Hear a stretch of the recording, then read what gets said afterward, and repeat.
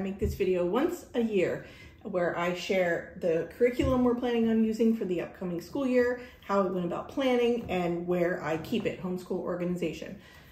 I sat down here to film like 20 minutes ago, and I was pulling everything out, and I was like, this is everything I want to use this year. I don't, aside from books, this is the curriculum that I'm planning on using as a guide this year.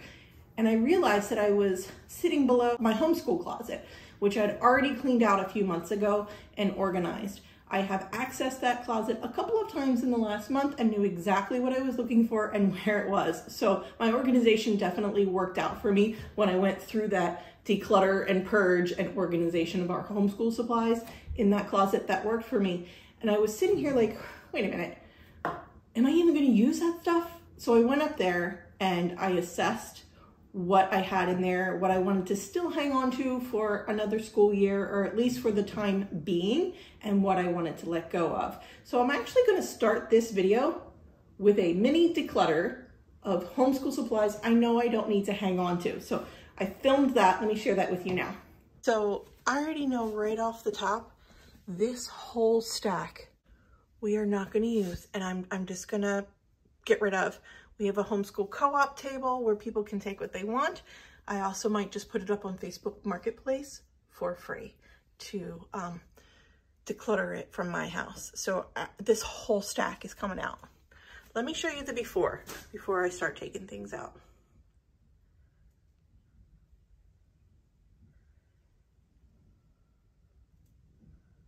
This is a music stand. We're just not currently using it. I'm going to keep that.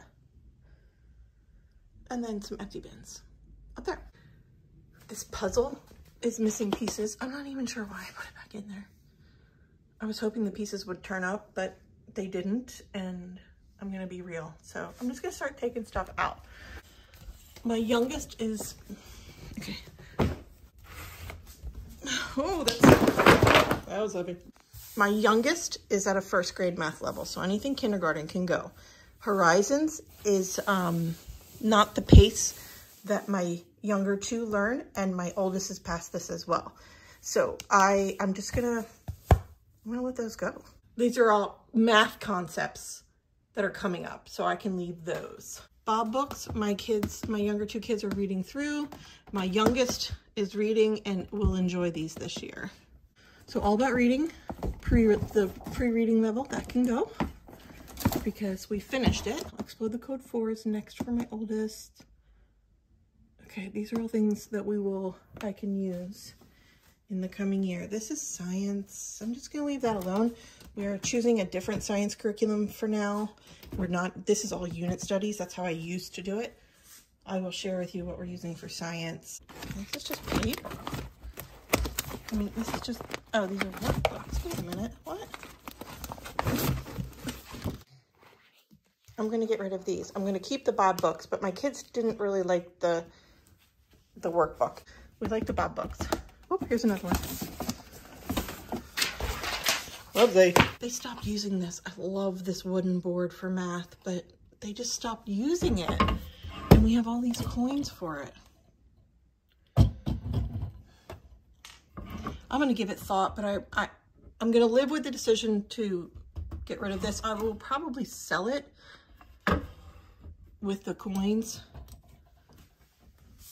but I'm just going to live with that decision for a little bit. I've decided to let go, but I'm not ready to get it out of my house. So whereas I've decided to let go of that, and I'm ready to get it out of the house. For now, this is solid. I feel good about this. I feel fine about this. So I got rid of a few things. I started with a declutter. That was good. That was good. This is what I'm going to get rid of. Getting rid of things I know I'm not going to use, that my kids didn't like, that they've outgrown, it lightened the way I feel about this now. To carry forward just things I plan on using as supplemental, or I know might be good, or we haven't tried yet. Before I roll into sharing the curriculum, I would like to share with you the sponsor of this video, Skillshare. It's an online learning community with thousands of classes. I have watched classes on gardening, finance, interior design, minimalism, decluttering, organization, and I showed my daughter a watercolor class that's in Skillshare, and she was over the moon. And she really enjoyed this class series from Win, in which she teaches kids, it's Art for Kids, that's the series name.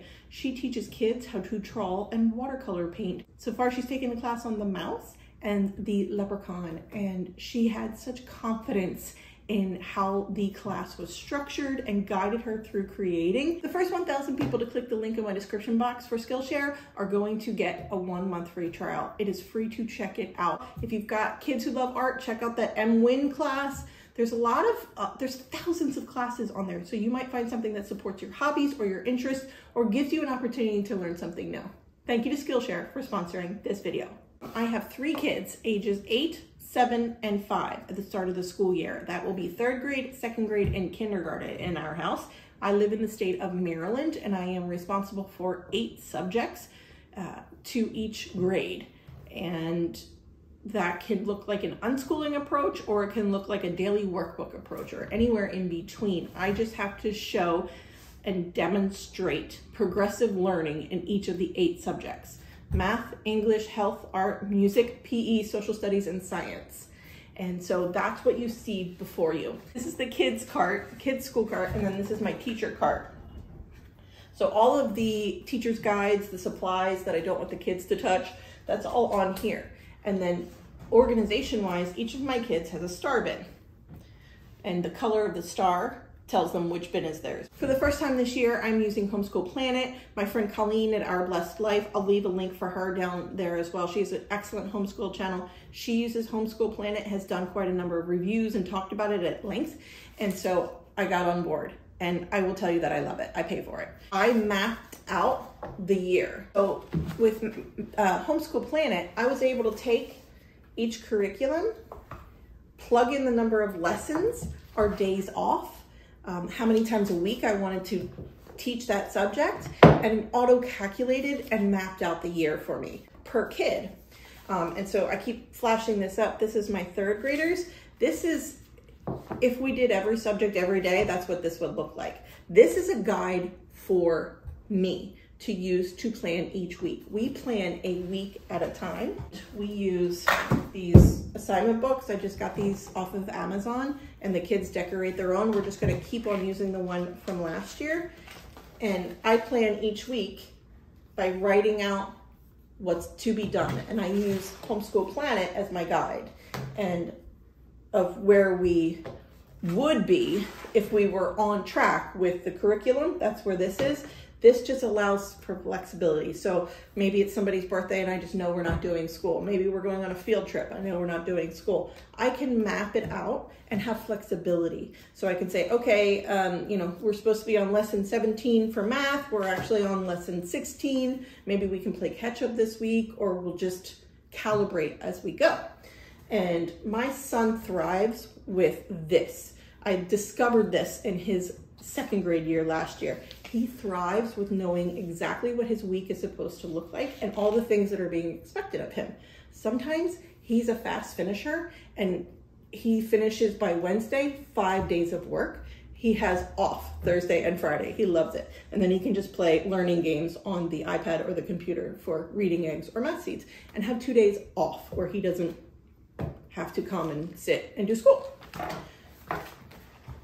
So that's how we roll. Now let's talk about 3rd grade. This is all of his stuff for 3rd grade except for science. So I will start with science. Science, we are using Science Shepherd. It's a video-based curriculum, and it comes with a workbook that you can choose to match each level of kid. So we watch the video. It's between 2 and 5 minutes usually. We watch the video together on the couch. Each one of my kids has a workbook that goes along with their level. So my 2nd grader and my kindergartner have level A, and my 3rd grader has level B. They all watch the same video, but they answer different questions in the workbook about the day, or about the lesson. So that's science. Science Shepherd, we just do that together. We do it every day because it's just video based and it's easy. If we skip a day, we just watch 2 videos and do 2 worksheets. Right now, I'm just gonna disclaimer, I do not force my children to complete worksheets.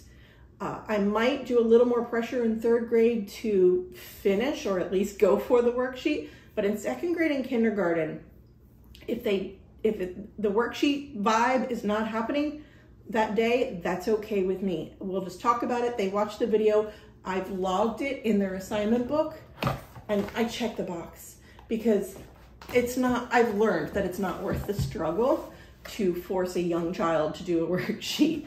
As much as I want the demonstration of learning, I don't need it. It can be vocal learning and they can tell me what they remembered or what they liked about the video. And I note that in their book. And I note that for the portfolio because in the state of Maryland, I have to keep a portfolio for every child for every subject. So that's 24 sections I will be maintaining this year. And all I need to show is growth. And if sometimes we fill out a worksheet in kindergarten in science, great. If sometimes we don't, that's okay too. Let's talk about my favorite subject and my 3rd grader's favorite subject, social studies. Social studies is very robust this year for 3rd grade. So I have this as a guide for him and I, 180 days of social studies for grade 3. It would be a daily worksheet. It even says week 17, day 5. It's a daily worksheet. If we discuss this or watch a video on the concept instead, I'm okay with that. Again, I don't force worksheets. I use them as a guide. If he completes it, that's great. He's a fast finisher and he needs to be kept busy or he gets loud and distracting for the rest of us. So if he finishes a subject early, he could catch up on worksheets. So we're doing 180 days of social studies for 3rd grade. This is just to make sure that I have covered the concepts of social studies, civics, geography, government, that a 3rd grader might be expected to have had exposure to. For history, we're going to do America's history. We're going to do America's Story 1. This is his workbook. And then I have a teacher's guide to go along with it. And each week of America's Story covers a topic. I have paired an independent reader along with each week for him because he's a huge reader and he needs to fill his day because he's a fast finisher. So I have assigned an independent reader for each week of history that we cover in here. Here we go.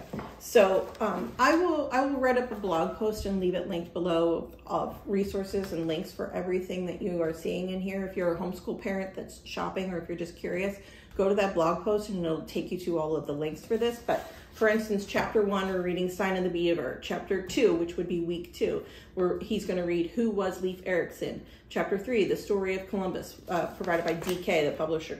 My library had most of those, so we'll just get those for each week that he is on. For current events in social studies, we watch CNN 10, my 3rd grader and I. Sometimes my 2nd grader and kindergartner watch peripherally, but my 3rd grader loves that channel and that news program. And it gives us an opportunity to talk about things that are going on in the world. And then we're also going to cover geography, presidents, and United States.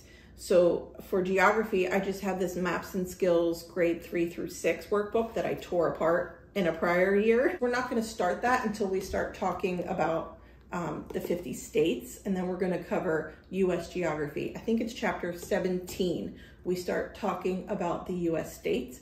And so we'll do a state study for each week. We'll talk about U.S. geography, states and capitals. We'll start doing that, maybe a state or two a week. And then chapter 18 starts the presidents. So we're going to do a president's integration.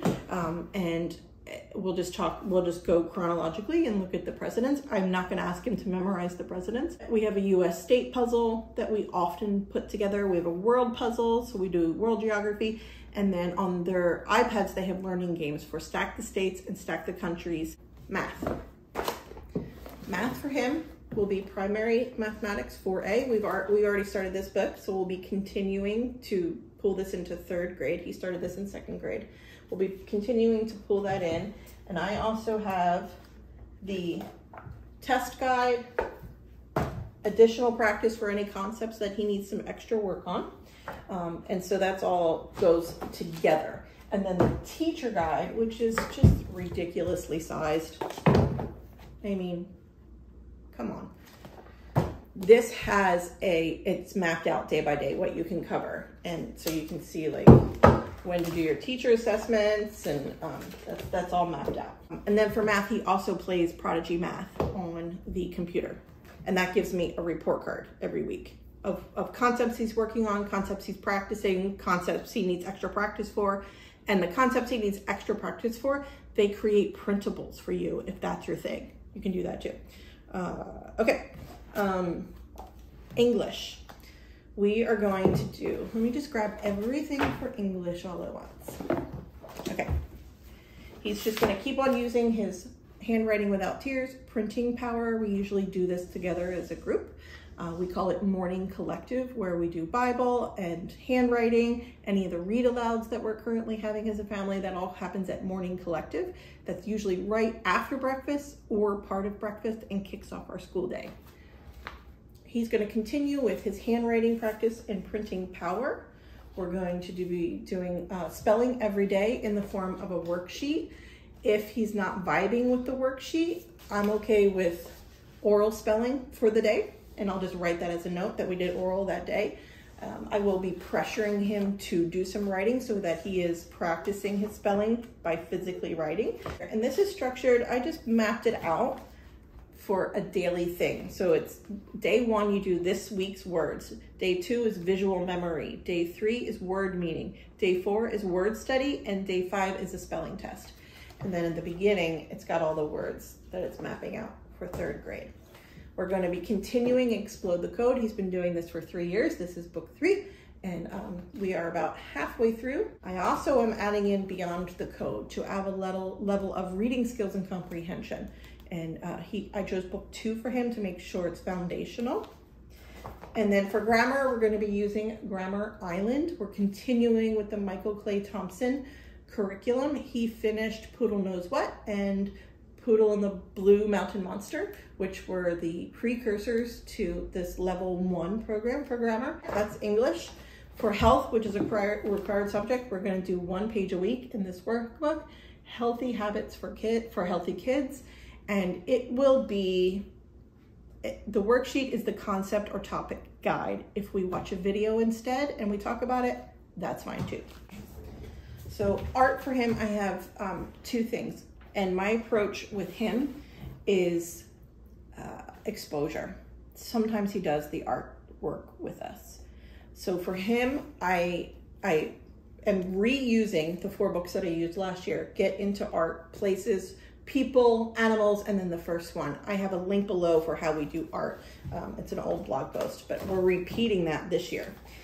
These books study an artist and a painting and then give you a project, an arts and crafts project that you can do that extends the learning. My daughter always does the extension. She loves art. My 3rd grader does not. And then I have this stack of famous paintings. I will charge him with picking a card and then researching it, because 3rd grade is going to be a little more research based, and he can research it using the library and the computer, and maybe just give me a 2-sentence summary of the painting and what he learned. Music, we're using Squilt. It comes with 2 live webinars each month, and then a monthly calendar and unit studies and access to the entire library. So I just make sure that I have the things available to support the things that they enjoy doing in school. Bible. We have this, my illustrated Bible for beginner readers. All 3 of my children can read this book, and they just take turns reading the next chapter out loud to each other, and that's Bible. They also have Sunday school program that they go through with our church. I think that's everything for him. PE, physical education in the state of Maryland, is a required subject. However, we do 3 sports year-round: swim, gymnastics, and karate. He does. And then he also has baseball. So we have PE covered. Oh, one more thing I forgot. For my 3rd grader, we're adding in IEW's Style and Structure Year 1 Level A. It has work for 5 days of the week. If he does it all in one day, good on him. And it's a sit-down video-based program that he does independently. So he sits at the computer and plays the video for the week and then does the work for the week. And I also bought Nose Tree to go along with it. And in each one of these lessons, it tells you which page in Nose Tree to do. And this is Fix It Grammar. We've already done a few of these. He likes this. He likes being able to correct the sentence and then rewrite it properly. He enjoys that because he actually really likes to write. He writes stories, he writes movie scripts, and so I thought this would be a really great way to support his interest in that. Okay, second grade, our Red Star bin. She is, let's just go from the top. I also have her year mapped out in Homeschool Planet as a guide for me. We're going to continue using level 1, all about reading, with her. My kindergartner is also doing this, so I actually teach the same lesson at the same time to both of them to cover it. It's actually great that they sort of came together, and that's one of the things I just love about homeschool is I can meet each kid where they are, and 2 of my kids happen to be right at the same level right now, so we're doing this. If one of them surges ahead or falls behind, then I would split lessons and I'd have 2 bookmarks, but that's okay. So we're doing this, and then the activities that go along with this. There's not a lot of writing in this. There's not any writing in this. The activities that go along with this, I put inside sleeves inside a big 2-inch binder. So we just have that out, and my younger 2 do that. She's gonna be doing, we're gonna give this a shot, spelling, grade 2.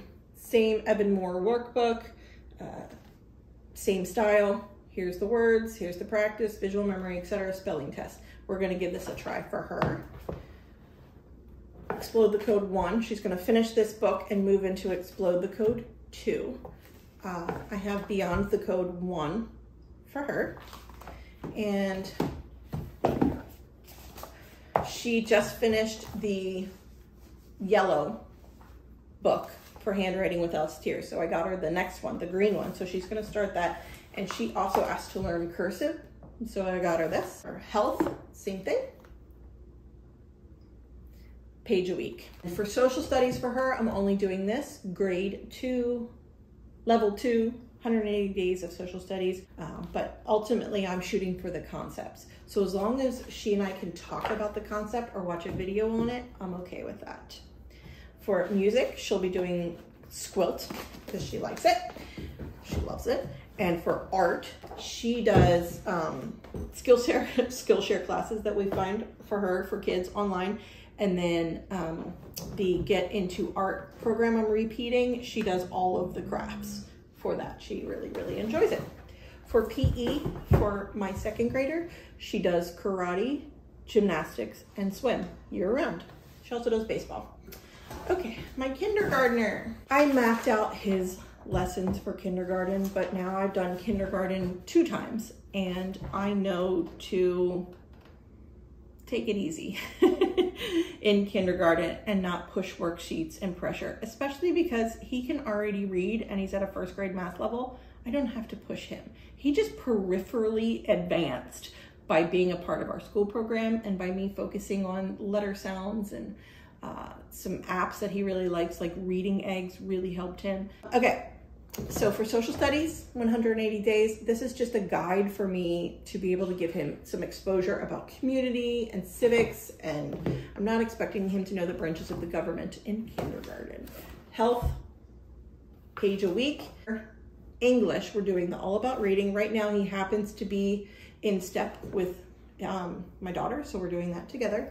I got him Explode the Code. He actually asked for it. He saw the way my older 2 were doing Explode the Code, and he wanted his own, of course. He just finished the orange book last month for the year, and so I got him the next one, the yellow one. And so he'll be doing that.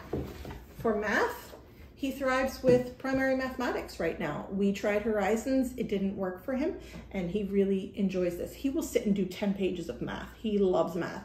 So that's how we ended up at 1A in the pre-K level. So he's just gonna continue using this.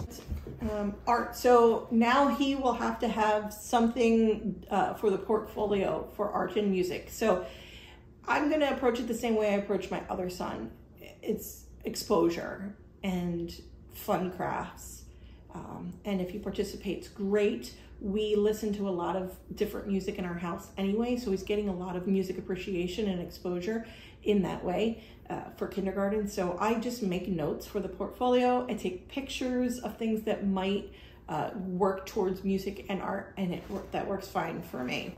I'm pretty lax when it comes to kindergarten, and we do a lot of board games with him, a lot of learning board games. Sleeping Queens, Zoom, Race to Planet X, Potato Pirates, King Domino, Clumsy Thief. So those are math games that I play with him all the time. And that counts as school for us in kindergarten. And I take pictures of that and I list that in his portfolio. Thanks for watching, and here's another video. Wait. You should go sit.